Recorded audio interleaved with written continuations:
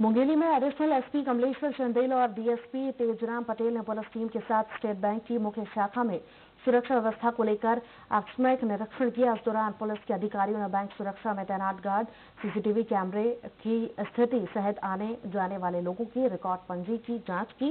इस दौरान बैंक के आसपास बेतरतीब पार्किंग व्यवस्था को देखकर एडिशनल एसपी ने नाराजगी जाहिर की।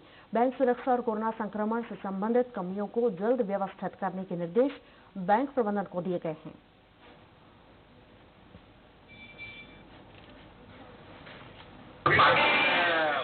नहीं किया जा रहा है, उसके लिए निर्देशित किया गया। साथ ही साथ जो गार्ड मिले मेन गेट में वो अलर्ट पाए गए।